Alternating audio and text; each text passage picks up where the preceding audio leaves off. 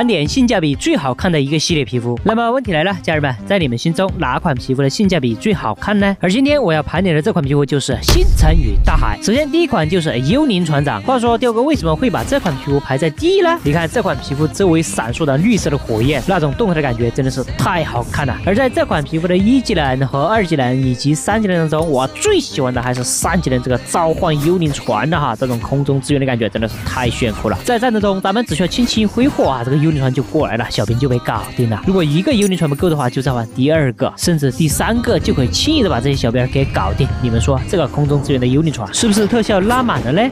第2款星辰与大海的皮肤就是我们的日食了。对于这款皮肤的1技能、2技能以及它的3技能，我感觉还是3技能稍微好看一点吧。在释放技能之后呢，有3个光圈在背后环绕着它，白的和紫的都有，见到小兵之后呢，直接打上去哈，这种感觉还是非常不错的。Nice。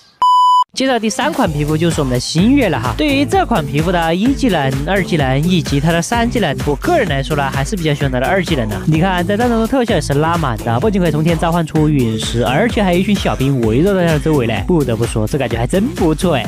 第4款皮肤呢就是我们天狼了。这款皮肤说实话我看着还是非常好看的。对于技能来说，我是比较喜欢3技能的。你看技能一放，撕裂虚空，冒出一头怪兽哈，这特效这感觉是真的拉满了啊。在战斗中呢，只要没有血量，直接技能一出，这特效加这回的血量真的是双丰收啊！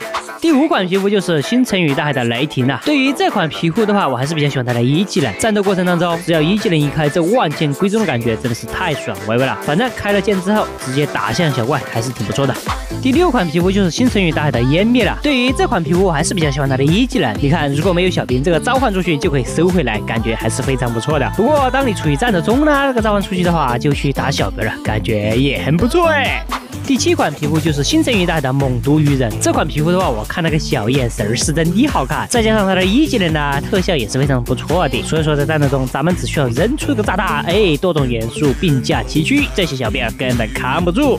第8款皮肤就是海马斗士了哈。不得不说，这款皮肤还是挺有个性的。相对于技能来说，我还是比较喜欢它的1技能，战斗中只需要从天而降，哎，这感觉还是可以的。第9款皮肤就是人鱼公主了哈，这从外表上看还是非常可爱的。不过呢，从技能上来看哈，它的2技能放出来之后呢，感觉还是挺花里胡哨的。但是在游戏中放出来，哎，就感觉没有那么花里胡哨了。第10款皮肤就是欺诈了哈。说实话，这款皮肤它的2技能还是非常不错的。第11款皮肤就是我们的人鱼统领了。对于这款皮肤呢，我比较喜欢它的2技能神话了，加强后真的是太帅了。